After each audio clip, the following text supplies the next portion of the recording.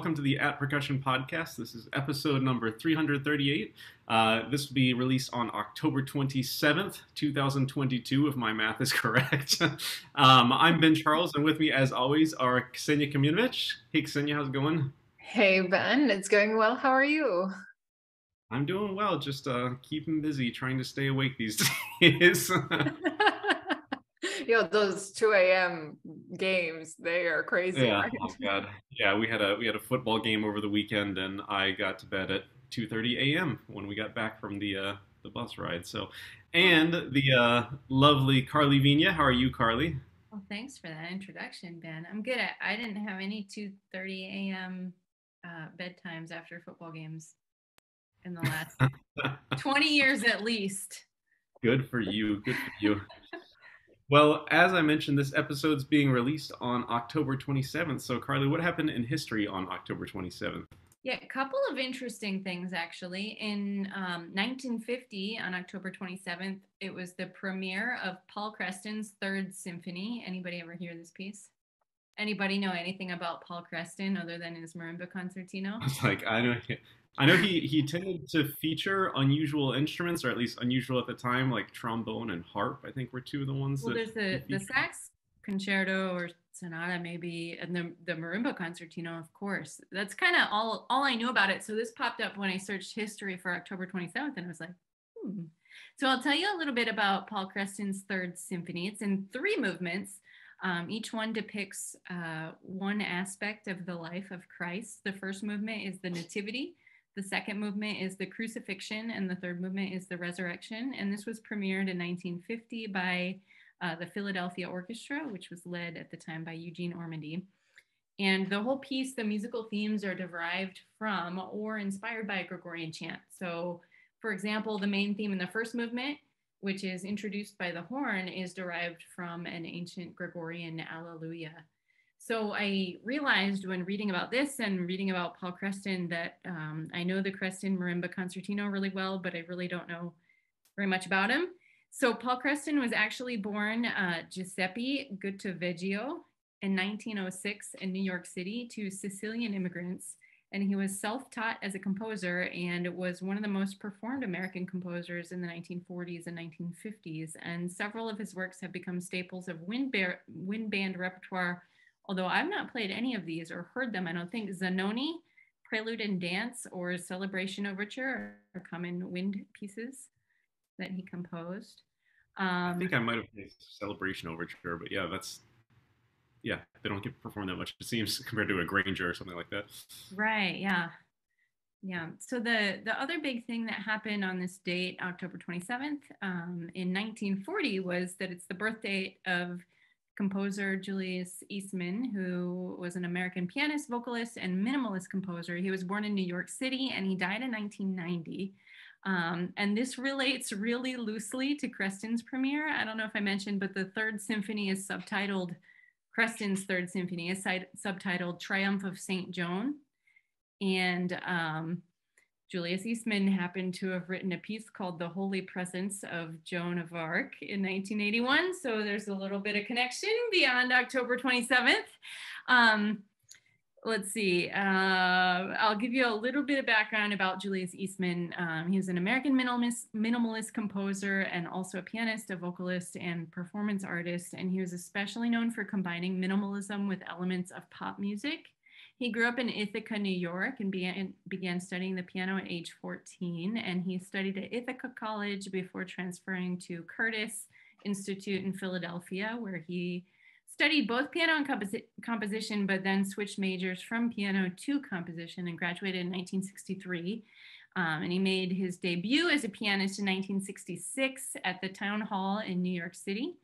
He was known for his really rich, deep, and also flexible singing voice that was really well recognized after his 1973 recording of 8 Songs for a Mad King by Peter Maxwell Davies, a British composer. So he performed extensively throughout the 70s with Peter Kotik, who was a Czech-born composer, conductor, and also a flutist, and was a founding member of the SEM ensemble. The two of them founded this together in New York City. Eastman was also a member of the Creative Associates, which was a prestigious program in avant-garde classical music that carried a stipend but no teaching obligations at SUNY Buffalo's Center for the Creative and Performing Arts. Think about that, a stipend with no teaching obligations. Some of Eastman's works are really provocatively titled with some themes of homosexuality and racism. Some of those titles I won't say on air. And some of his performances were also controversial. Reportedly, Eastman had a bit of a conflict with John Cage after the SEM ensemble that he co-founded performed Cage's songbooks, and the performance had elements of nudity and homoeroticism, which, judging by what I read, Cage really didn't appreciate as part of the piece. So I'm not sure exactly what happened there. But what we might know him for is flexible instrumentation, minimalist work called Stay On It is one of the most commonly performed works that I hear of Eastman's being performed today. This was premiered by his group, the Creative Associates, in 1973. And So Percussion has a video of this. They made it as part of the So Percussion Collaborative Workshop in 2021, kind of an online, one of those conglomerate, everybody records their parts and pieces it together. And then Alarm Will Sound has a nice video on YouTube of this piece as well. So if you feel so inclined, there are 2 listening suggestions from this week's history segment. You can go and listen to Stay On It by Julius Eastman, or Paul Creston's Symphony No. 3, or maybe both of those. Paul Creston is a really interesting figure for us because obviously he wrote the first marimba concerto, but does anyone know how he worked out the marimba concerto, like how he composed it? Have you heard this story? He played the orchestra parts with his hands on the organ and the marimba part with his feet on the organ, which I can't imagine. The third movement's very fast. I'm sure it wasn't up to tempo, but still, that's pretty nuts.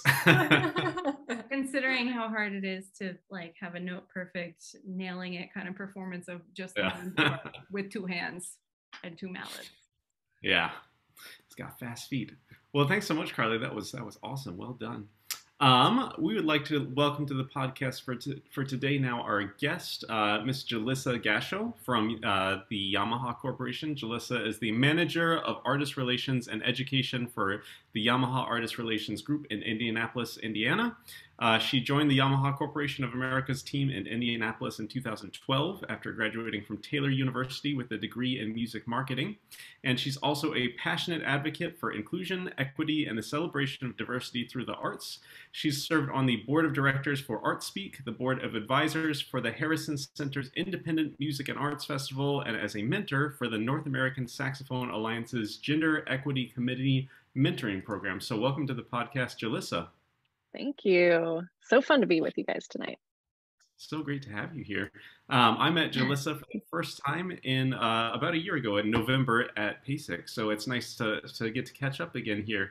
So Jalissa, I, as I mentioned, met you through Yamaha. And one of the questions I wanted to ask you as we talk about careers in music industry today is what drew you to Yamaha? What made you want to work for this company in particular? Sounds like a job interview question. Yeah, it totally does. Tell me why you want to work here. No, it's such a good question. And that question always stumps people, I think, in interviews. So that's a good one to have an answer for if you're going into an interview, why you want to work for the company. I honestly, I knew that Yamaha existed. I played a Yamaha saxophone and marching band in high school and played Yamaha pianos through college, but didn't necessarily know about the company itself. And kind of just stumbled upon the job application through my academic advisor, who are great resources at your universities. He happened to find the link to the job application online, which took me down a whole rabbit trail of obviously researching the company and the values, and was able to then ask a lot of questions through the interview process about the company and the philosophies, and really thankfully I got the job. But even in that time, knowing that I had played these pianos for so many years and other instruments, to feel like there was something behind the company that I resonated with on a deeper level was really satisfying, I think, in terms of, green practices and caring for the environment, all the way to really how instruments are designed and the philosophy behind all of that stuff. So really, honestly, it was more that the job found me, and then I researched the company, which I don't think always necessarily happens, but certainly does. And I'm grateful for the path that brought me to Yamaha. And those are the things that still keep me here, is the deep philosophy and understanding of what the company cares about, and the practice they put behind the words that they say they care about, in addition to the amazing people that I get to work with, like you, Ben, and now both of you. Well, I'd love to circle back to some more sort of Yamaha specific questions, but one thing that many of us are teaching in programs that have some sort of music business program under some various name, commercial music, music business, whatever it is. And to me, it seems like most music career paths are pretty clear cut, not necessarily easy, but if you want to be an orchestra musician, you go to a school like Curtis and you practice a lot and you go take an audition until you win it. Or if you want to be a high school band director, you go through a music education program, get certified, interview for a job. To me, music business, music industry careers seem less clear-cut. Could you enlighten me? Am I wrong in that? Or what was your path to get there, and any advice for prospective graduates? Yeah, that's a big question. I don't think you're wrong in thinking that, or I don't think that's a misperception by any stretch of the imagination. I think it's a really vast path, right? Like there's lots of ways that you can take music business. And I think that scares a lot of students, because there isn't a clear-cut path, or there isn't a point A to point B necessarily. But for some students, and I think I fell into this category, it actually took a lot of the pressure off to know that there were lots of opportunities. There were lots of paths that this could take. And those paths could end up in performance and education as well. When I started university, I was, stuck in this, I grew up in a very small community, and I knew that if I wanted to pursue music, it was performance or education. And I fell into this path where I knew I didn't want to perform, because of a whole slew of reasons, including never having really worked through performance anxiety. I didn't want to, spend my life in a piano practice room by myself. I wanted community, and I wanted to do things with other people. And I knew I didn't want to teach full time. And so I really struggled with this idea of, I really love music, but if I can't do either of those things, there's really not a place for me to study music. And so I was thinking about all these different career paths. Like, do I study graphic design? Do I go into business? My dad was a small business owner and entrepreneur. So I grew up around that type of thinking and around small businesses. And so as I started researching and looking into majors, I kind of landed on, no, I really do love music. And surely there is a way for me to figure this out. I went into university as a piano performance major with the mindset that I probably would not stay that.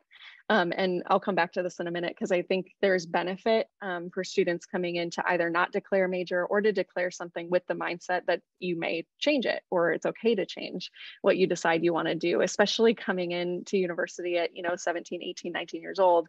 Your brains are still forming, and there's so much that you have yet to learn. And I think that making such a monumental decision of what you're going to study and then trying to path your career out from there puts so much pressure on someone so young to kind of figure out where you go. I have two older brothers. They both knew what they wanted to do in high school and followed those career paths from point A to point B. And so that, not really knowing how I was going to get from point A to point B, felt unnerving, maybe would be the word I would use. And so I started as a piano performance major, and the university that I went to had a music business program. And that was intriguing to me. I had no idea what that meant, had no idea what that, could path me to down the road. And so coming in piano performance allowed me to explore a little bit, and I was still in the Department of Music, but it allowed me to take some other classes and really ask some questions of upperclassmen and of alumni as well. I think curiosity is one of the best traits that you can try to come into college with, but also cultivate as you're going through study. And so, yeah, I think you're right. There's not a clear-cut path from point A to point B. Like I said, I think that is exciting to some people and takes some of the pressure off, because there's a lot of exploratory things you can be doing, especially if you're a college student. But it can also feel a little aimless in some ways. And so that curiosity element, I think, is really what comes into play, especially if you're a college student, to be able to ask questions, to, research all the jobs. There are hundreds of jobs that exist in the music industry. And I think where I landed after a little bit of time and asking questions was, oh, there are people that do everything for a music company. There's accountants, right? In any music business, there are accountants. There are people that do marketing.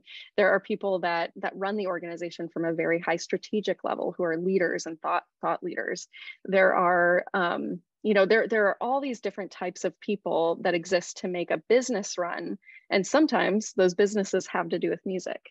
And so that, that can translate to the film industry. If you really love film, but you also are really, really good at finances and at math, that's awesome. Be an accountant or a finance person for a film company. They need people who love film or music. In our case, we need people who love music and understand music, but are also really, really good at numbers, or are really, really good at leading people and getting people to do what needs to be done. And so I think that once I kind of understood that, and that came, like I said, through a lot of curiosity and asking questions, I really understood that the path was really vast, and that I could find my kind of area of expertise within the industry. I don't know if I'm answering your question at all.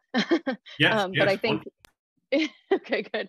But I think, yeah, it is vast. I don't think that perception is incorrect. And, there's a lot of people trying to help place resources out there of Dave Gerhardt, who I work with at Yamaha, who was a Yamaha artist before he became an employee of ours. He has a great talk, and he throws up this slide of over 100 jobs in the industry that people most often would not even think about existing. And I was lucky to have someone who kind of shared something similar to that with me in college that really opened my mindset. And even with that, I didn't know that artist relations existed. So there's always something new to explore. Gotcha. Well, one question, actually, I kind of like to couple with this, and I actually asked Bill Kahn this question when we were talking about Nexus, and he was starting this sort of, at the time, what seemed like just this crackpot chamber percussion group, but what did your parents think of all this? I think parents like when there's a clear-cut career path, and I think that slide you said from Dave that has 100 different career options would probably help put most parents at ease, but what was the parental support situation like? Yeah, that is such a great question. And can't be underscored enough, because I am super lucky. I'm super fortunate to have grown up in a family that was really supportive of whatever we were exploring and what we wanted to do. My brothers are both in artistically minded industries, the film industry and architecture. And then my younger sister is in education. She's an amazing educator, but a little bit more clear-cut path as opposed to some of the others. And, I even being in the uncertain mindset of I'm going to study music, I'm going to go in piano performance. For me, if I had children right now, I'd be like, you're going to what? But they knew that I was on my way to something and that I had that kind of curiosity element to me. So I literally don't remember them ever saying, you know what, I don't know about that. They were super supportive. I went to university, and because I was communicative with them too, I think that helped. I took every opportunity that I had to expand my area of study. I was very fortunate to be in a program that required classes from the School of Business, and not just were, in the music department offering music business classes, but actual business classes from the School of Business, which I think really helped. And we can talk about that a little bit more too. But I'm really fortunate that they were really supportive. And I think that allowed the pressure to come off of having to worry about what comes next. Now that happens, right? You get to your last semester of college and everyone wants to know, oh boy, what are, so music marketing, what you going to do with that? And, not really having an answer to that question. But I was really fortunate to have really supportive parents and a really supportive family in general. So I wanted to ask about getting to this job, but through an even less clear-cut path of not having studied music business or industry. Let's say that I want to get your job one day.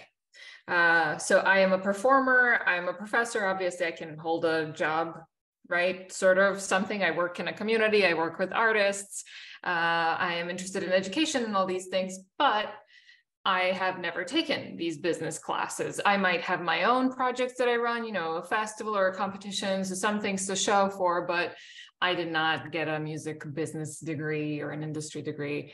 what do you suggest? How do I pivot? That's such a good question. And I think the pivot is a really good question now. I think coming out of COVID, especially, there are a lot of, even I did, ask some questions about what am I doing and what do I want to change? I think COVID offered us all a pause moment to ask some of those questions. The pivot is interesting because I think this is accurate of college students too. It's all about the experience you have and how you relate that to potential experience in a job. This is just my perspective on it, but I was able to, coming out of college, I had been a part of a program that where I managed student artists, I produced student EPs, and I helped put together a 10-day tour of bands that we had kind of formulated as students. And that was experience that, though it was not like real world job experience where I was being paid to do something, it was experience that I was able to draw upon to say, here's something you're telling me you need me to do in this job, and here's experience that I have doing something similar, and I see that as an opportunity to grow upon the skills that I already have. And I think that that's probably the best piece of advice, especially when it comes to pivoting, is pulling on the experiences that you have in order to say, this relates. This might not be exactly the same, but I have experience that I can grow upon then with your guidance and with your mentorship. And then, additionally, like doing the research and studying on your own. I'm a creature of constant study. I read a lot, I listen to a lot of podcasts. I listen to a lot of books on tape too, like audiobooks while I'm walking. And I think that habit has helped me be able to continue learning and growing to take on new challenges in my work as well. And so I think that's one, just that constant element of curiosity, I think is the other element of that I would throw out there. Do you have like a favorite top 3, top 5, something like that, books, podcasts, anything that you think anyone that's interested in this should check out? Oh boy, that's a hard question. On the spot. Sorry. Yeah, on the spot. No, it's so good. So one of the books I think that changed my whole perception when I was studying in college was Seth Godin's Purple Cow. I like preach that book like it's the gospel. It's just such an interesting perspective on how to stand out, but not necessarily just how to stand out, how to help other people understand why they need your uniqueness and your offerings. And so I think that the idea of being unique and offering something unique has to be coupled with helping people understand why they need that. And that book really helped me just, I think, realize the ways that I was unique and think a little bit outside the box. So Purple Cow is one that I recommend to everybody. Podcast wise, I love storytelling. And I think that's what helps make me really good at my job in AR is listening to stories and being able to share my own. So I really love podcasts like This American Life and the Moth Radio Hour. There's a lot of people I work with that would be amazing Moth Radio Hour guests if they ever have the opportunity. That's definitely one of my favorites. And then I just picked up, it's actually on my bookshelf back here, Atomic Habits by James Clear. I listened to, he did an interview on Brene Brown's podcast that I was putting together my desk while I was listening to it. And I kept having to stop and pause and rewind and write something down. So if you're ever looking for one episode of one podcast, that one just knocked my socks off in terms of how we build habits and the importance of them, and how you start from something so small in order to create a long lasting habit, as opposed to, somebody's like, I'm going to go run a marathon. And so I'm going to start running, 10 miles right now. No one builds a habit that way. And so he gives actual detailed steps for how you build a long lasting habit. So I'm excited to dig into that one next. That's on my docket. I just wanted to say before we move on from this, how excited I am that you also like This American Life and the Moth, because they're so good and I've been listening to both for so long. I also just Googled real quick when you mentioned Purple Cow. I was like, what is that? And I want to share the subtitle of this book is Transform Your Business by Being Remarkable by Seth Godin. And now I feel like I need to order that right away because it sounds really enlightening. So thank you. It's so good. You're welcome. And it's such an easy read. I mean, it's so small. You can get through it in probably an hour and a half, which is also the key for me. If I can get through a book quickly, I'm more apt to read it. That sounds good. Yeah. Yeah. Well, this, I think, sort of falls under the same umbrella, but there are many schools that, for whatever reason, there are many skills that, for whatever reason, aren't covered in school. And actually, I wanted to give a shout out to Ksenija here, because as far as being a percussion soloist and doing all these things, Ksenija has the whole having a good website, having good recordings, all that figured out, and it's so inspiring to me. So thank you, Ksenija, for that. But Jalissa, in terms of music business, what are some of the things that, you know, weren't taught in school that you kind of had to figure out on your own? That's such a good question. So I came out of university at a time where music business was maybe not as top of mind as it is now, or was not in as many programs as it is now. I think this is a trend, you know, even at Yamaha that we're noticing, and we're, you know, fortunate to be able to be a part of the industry at this time, or I'm fortunate to be in the industry at this time where this is really becoming a hot topic of conversation. So the program that I was in was a very separated program. I have a degree in music marketing. What that means credit-wise was I had a music major and a marketing minor. My classes did not overlap in any way, shape, or form. That helped me in some ways and did not help me in others. In some ways, it was awesome because I was taking like real business classes. And so I was in the school, I was part of the school business. I was there with folks who have gone on to take over major companies all over the world, learning the ins and outs of business, bar none. So that for me was helpful because when I graduated, not knowing that I was going to get the job I did, I was ready to just start in ground level, entry level marketing position outside of the music industry just to gain experience. So I was ready. I was able, you know, I would have been able to step into one of those jobs, which I think helped me in terms of, you know, Ben, to your point with my parents being able to say like, I can get some job, like I will be okay, don't worry.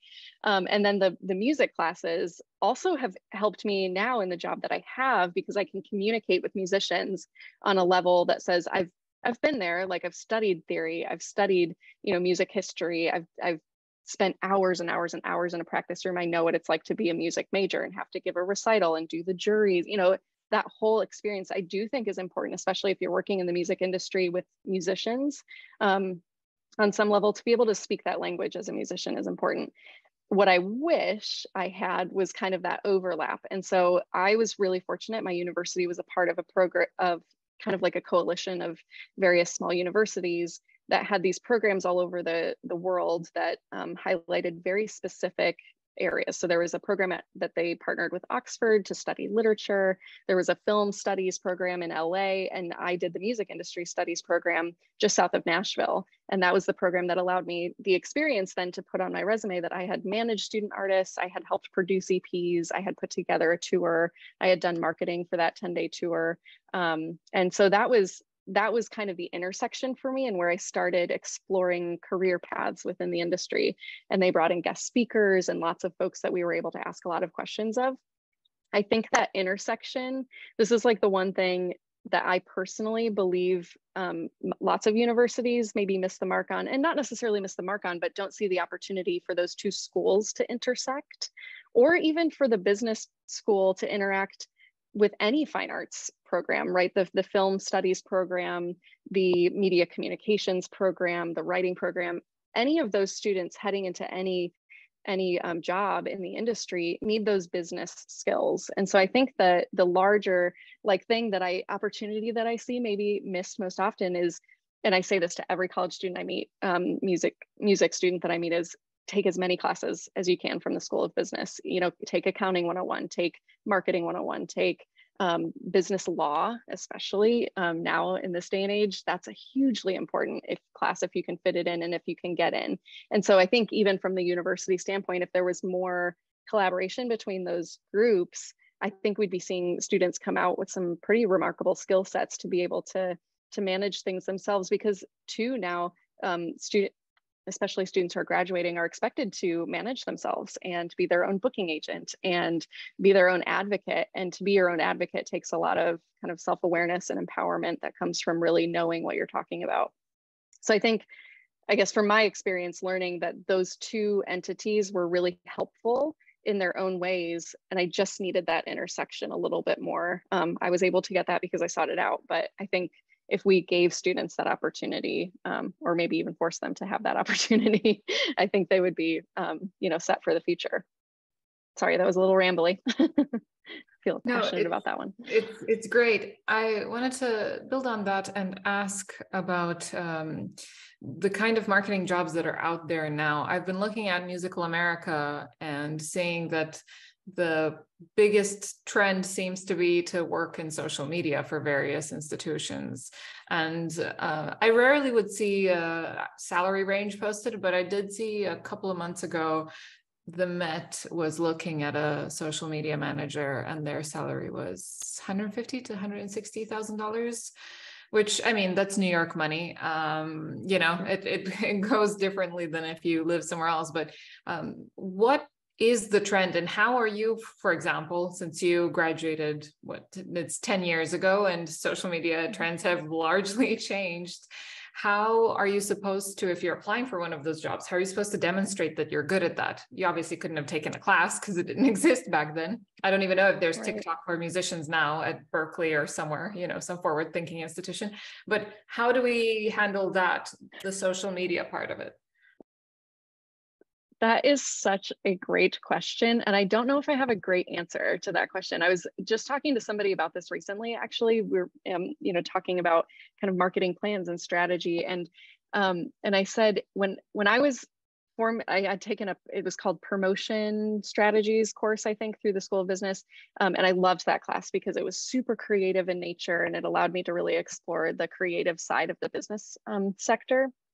And I remember my professor saying, now, do not focus your promotion strategy and your marketing plan on social media, because that is like something that's here. It should be a part of it, but definitely not the majority of your plan. And fast forward to, like, you know, here we are now. I'm like, boy, you know, I think that's still accurate. I don't think it's the entirety of a marketing or a marketing plan or strategy, but it is a much bigger part than I think any of us would have dreamed it would be 10 years ago. I'm also not a super active person on social media, but I do know, you know, I have a lot of feelings about creating personal brand, especially when it comes to being an artist. I talk with students a lot about kind of the persona that they're creating online. We have my boss, John, always talks about the digital version of ourselves and the in-person version of ourselves. We all have digital personas if we're anywhere online, right? Like, even if you're trying to stay offline and somebody else has created it for you, it exists. That's something that's a little inevitable at this stage. And I always say to students who ask if they should have an online presence because they don't really want to, I always tell them that's their choice, but that you can kind of serve that purpose by having your digital persona, which can feel different maybe than your in-person persona. You can kind of sell, like, it's why people have stage names, right? Like, you kind of sell this persona as opposed to yourself, which can feel a little sticky. So I think there's ways you can go about putting yourself online, and this dabbles into a lot of philosophy stuff, so I won't get too into the weeds here, but I think the way that we present ourselves online, that's a big topic. But if you're going for a social media position, I would never, because I just, like, it's not a world I want to live in. But I think you definitely have to have something to show. And there are lots of classes on this now at university, because if you're going to go for a social media position, there's so much content strategy and understanding. You know, even like, you post it this time on this day to get this many viewers. I know nothing about that. I'm not going to lie to you. I know nothing about that. I have a lot of colleagues that know a lot more about that than I do, thankfully. But I think it all comes down to, like, deciding what persona you're going to have online. And if that's the career path that you want to take, there's lots of ways to study it in a way that allows you, very similar to marketing or management strategy, that you have actual things to know now that there's enough analytics tied to it. That didn't exist, for sure, when I was in school. And so I think that's part of why it wasn't, not that it wasn't a valid part of a strategy, but there weren't analytics to really put behind it where you could say, this is the biggest part of our strategy that we possibly could invest in.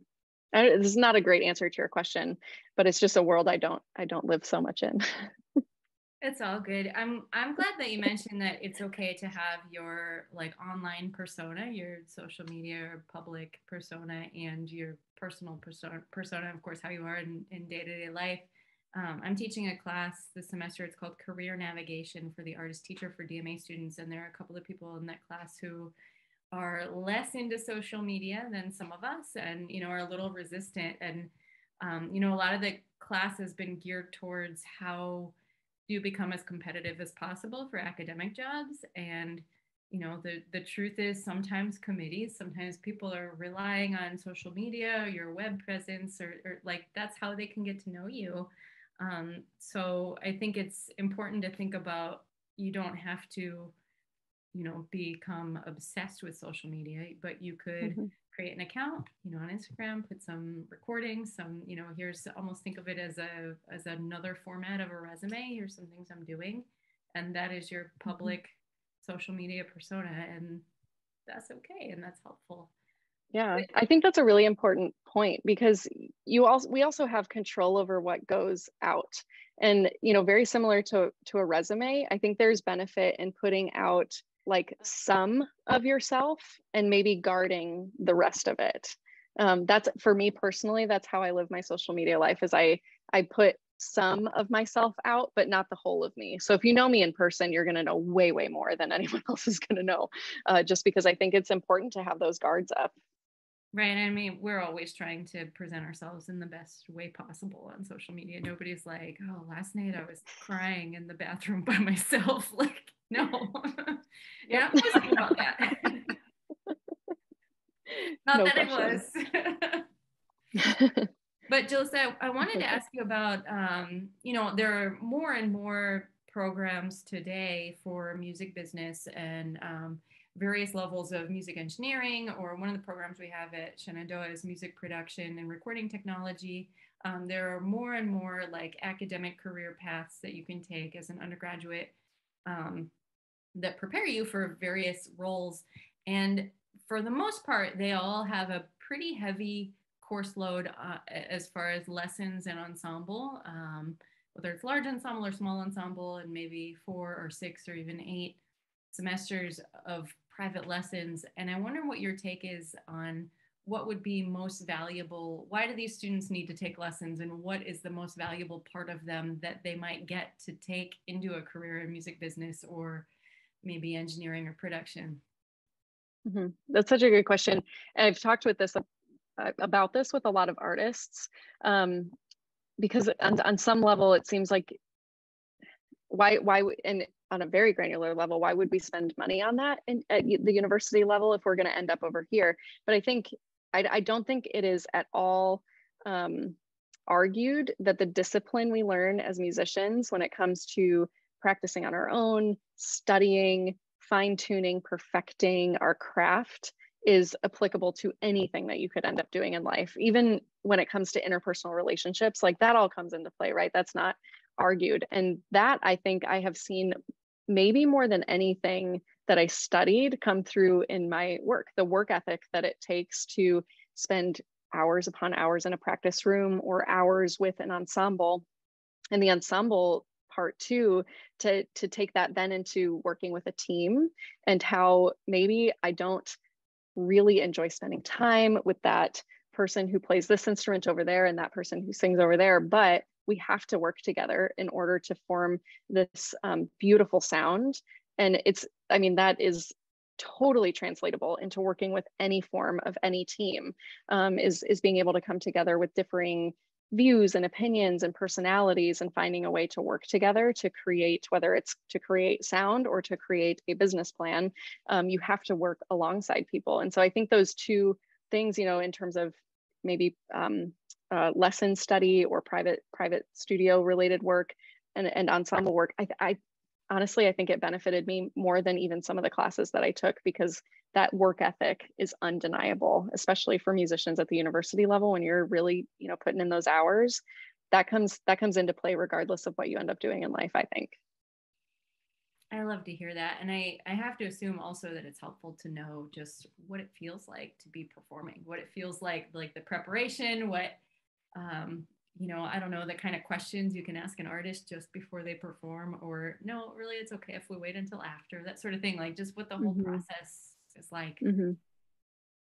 That's a huge point. And I think too, in my little world of artist relations, to be able to speak that language, you know, to your point of being able to know what it feels like to even just to the granular level of knowing what it feels like to sit in a practice room and you're going on hour 3 and you've gotten up to maybe get water, use the restroom, and like eat a snack, but you haven't seen another human in those 3 hours, or you've not interacted with another human. to be able to understand the whole scope of what it means to be a musician in AR, I think is really important. And that's why I took years off of playing when I graduated, because I was so burnt out.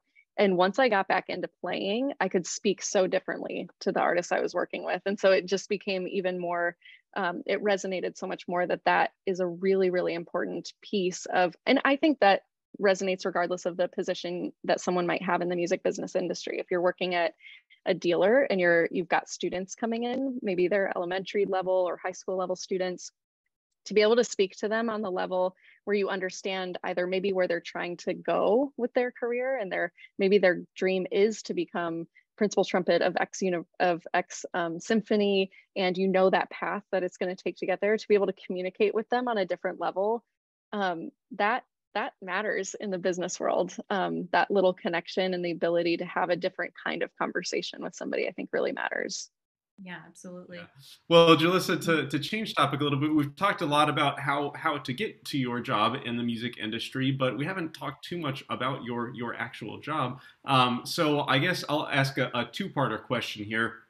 Can you tell us about a typical workday, especially post-COVID, what your Monday through Friday 9 to 5 looks like, as well as what I'll call an atypical workday? So I'm assuming at some point there's some sort of travel involved, whether it's to a conference or to Yamaha Japan. So what's your typical and atypical workday like? This is an amazing question, and I kind of chuckle every time I'm asked it, because the thing I love most about my job is that there's not a typical workday. Working with artists means, like, you can get one phone call that just like completely blows up what you had planned for your day. And I love that, because we're basically professional problem solvers. So I can, if I were to have a typical workday, it would include, a few meetings with either artists or with my marketing colleagues or sales colleagues, or, various folks within the organization, in addition to artists outside of the organization or prospective artists. And so I schedule all of those things, and then I schedule time to work on maybe projects that are ongoing or long-term. That's another kind of like thing in AR, is like there's never like really an end date to projects, because it's just constant, right? It's cyclical in nature, which I love. And so most days I spend a good chunk of the day on the phone, a good chunk of the day doing email. I am fortunate to manage about 800 artists on the band and orchestral roster, so brass, woodwind, strings, and percussion, in addition to a few other responsibilities, which I kind of squeeze into the cracks. But that's why I love my job, is the people that I get to work with. And so typical day would be spending most of the day on the phone, and most of the day doing email, in addition to some of those meetings. Now, like I said, that can all be thrown out the window with one phone call with one artist saying, my clarinet just got run over by a train. Yeah, go ahead. If I can jump in for a second, since you mentioned it, we're all like 800 artists. Oh my, like I know your faces. That was amazing. I just wanted to mention though that like when I was sort of dealing with getting becoming a Yamaha artist, it was not like it was unlike any other company I've ever dealt with. I talked to John and Jalissa at Yamaha on the phone for probably 2 hours in one day. So I don't understand how you can do that with 800 people, but good for you. Yeah. Well, to that point, we're really lucky, and we really run on the philosophy that we're in it for the long haul. So we really try to find people who are going to be with us for, hopefully decades. We're really fortunate to have some artists who've been with us 40 years. And so not all of those are, most recent signs, for sure. A lot of longevity on our roster, and we're really, really lucky to have that. But yeah, it's not a small number. We're a very small team. We're the little engine that could, trying to keep track of everybody and what they're doing. But that's why I say I spend most of my day on the phone, either talking to prospective artists or artists that are already in our family, and deepening those relationships, which makes the travel so much more meaningful. So when I actually get to sit with someone in person, and been meeting you at PASIC last year, or talking with artists at various trade shows, or scheduling an actual trip to just sit with an artist, that happens from time to time too. It makes those times where we're face to face just so much more exciting. And so that's why I'm saying, like, I can plan all of that, and even those phone calls that I have planned, sometimes just either go way long because we're just talking and it's so natural and it feels so good and we're in this really deep conversation and it's so meaningful. And then sometimes, like I was about to say, I'll get a phone call from somebody who's like, my clarinet was just run over by a train, or I have this video shoot and I didn't realize that I was going to need a soprano saxophone in addition to my tenor saxophone, or I'm, going to do this marimba concerto, but I can't obviously throw my marimba in my backpack and take it on the plane with me. Can you help me out? So there's like those phone calls that come in that just need to be addressed really quickly. And so that kind of, takes precedence. And so the big part of my job is kind of prioritizing what actually has to happen very quickly, what's really important. I don't know if you guys have seen the grid of priority and importance and urgency. My students taught me that's called a Punnett square, apparently. Yeah. Yes, urgent, yeah. not urgent, So important, not important. Yeah.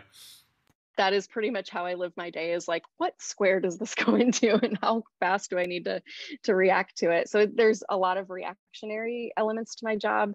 And then the proactive elements, we try to schedule in as best we can. But I've been, really lucky. Pre-pandemic, I traveled a ton, and that was like the best part of my job, is being able to actually sit face to face with either colleagues or artists.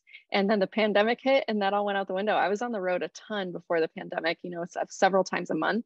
And depending on the time of year, it might be all 4 weeks of October into like 2 weeks in November and 2 weeks in December, and then most of January, or it could be, nothing for a month and then, being on the road for a few months after that. So it's very, kind of ebbs and flows based on convention season and the specialty shows. There's like PASIC for percussionists. There's a show like that, or 3 for every other product group that we oversee, which is really fun. So I do a lot of traveling to trade shows, in addition to just trips literally just to sit and have coffee with an artist and talk about a really big topic that needs to be addressed. Or, John and I try to schedule a couple trips to New York every year because we have such a concentration of artists in New York and LA, obviously. And so we just schedule 10 meetings a day with as many artists as we can while we're there. Come home super exhausted, but full and happy. Those are my favorite trips for sure. So yeah, it just kind of depends on the season. We're headed into that busy season. PASIC usually kind of kicks off the fall into the winter season of busyness. So we're just getting started, which is exciting. And coming out of the pandemic, getting back to seeing people, I'm sure much like, getting back to being in person with students or playing in front of real human audiences again, being able to sit with our artists has been, I think, a good reminder of why we do what we do. That energy that you feel when you're sitting with someone face to face is unmatched, for sure. Well, I know that one of your sort of personal values and also a value of Yamaha is like diversity, equity, and inclusion. So I was wondering if you could enlighten us. Why is that a thing that is important? I think we all agree, but to be clear, but why is that a personal value of yours, and what does that mean in the field of music? Yeah, I love this question. And I think probably like most people, I've had a lot of time to think about it over the last few years. And so I've been really lucky to be on a small film team. We made a documentary during the pandemic called The Sound of Us. And it tells the 9 different stories of the power of music and how it uniquely unifies us as humanity, and has for all of time, and probably will for forever to come. And so one of my other bosses, Chris, is the director of the film and kind of helped put the storylines together. He said this thing while we were creating the film about our responsibility to one another through music, and how music uniquely provides us, or gives us, a responsibility to celebrate each other well and to showcase each other well. And that really has stuck with me for the last couple of years. And so that's really where I come back to when I think about diversity. Is a huge topic, right? It's super expansive. It is not all inclusive because there's lots of other elements of inclusion and equity that come along with talking about diversity. But I think the unique thing about music, and why I think it's really maybe uniquely powerful when it comes to music, is that we have the ability to connect, I think, with folks who think differently, feel differently, look different, sound different to us. I think we have a unique way of connecting with each other through music than pretty much anything else. You even think about sports, like there's lots of sports teams, lots of different sports, but it's really hard. I'm a big Detroit Red Wings fan. It's really hard for me to connect with someone who is like an opposing team. Whereas music, even if it's different genres, different schools of thought, different ways to hold the things that you're creating music with, I think it really affords us a unique opportunity to connect as humanity. And so I think that carries over to like every industry everywhere. But the idea that it's important for us to be surrounded by a diverse landscape, whether that's music or political views or views on how we treat humanity. I think music offers us such a unique ability to connect with other people, you know, and hear them in a different way. It's really hard to explain, but I think it's our responsibility to humanity to highlight and showcase and celebrate difference in musicality, if that makes sense. Well, I love hearing that, and especially thinking about the power of representation and the way that companies like Yamaha and like many of the major music companies and percussion companies have to highlight and elevate voices that really affect, you know, from an educational level and business level too, I'm sure, as consumers, like who is involved in this type of music and in what types of music. It's really, really powerful. So I'm glad to hear all of your thoughts on this and your value of diversity.